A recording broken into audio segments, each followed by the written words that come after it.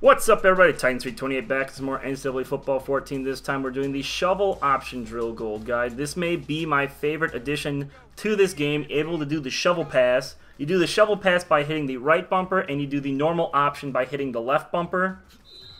Now you have to watch out for two defenders on this. They both have P's above their head.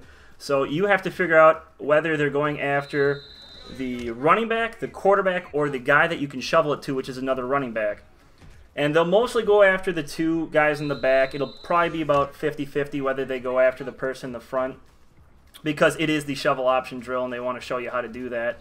So it's pretty easy to tell who they're going after.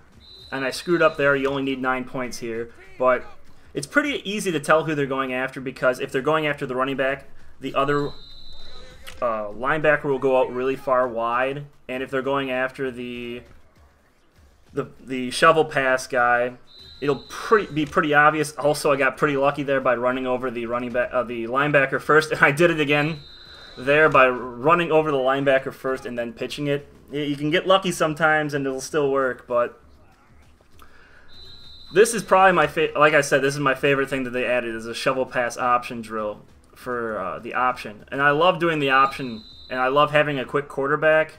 I usually have a quick quarterback in Dynasty. I usually go after somebody who's really quick. And funny enough, the Aaron Hernandez Ultimate Team card, they actually patched this, and it is not Aaron Hernandez anymore that you get for this card. You get Alex Smith instead, which is kind of unfortunate because you get an abundance of quarterback cards while doing these drills, and this is the only tight end that you would have gotten for doing these drills. So it is kind of unfortunate that you can't have a tight end through these cards that's actually decent, but that's how you do the shovel option and get the gold for it. So that is all for this video, so thank you guys for watching. I will see you guys next time.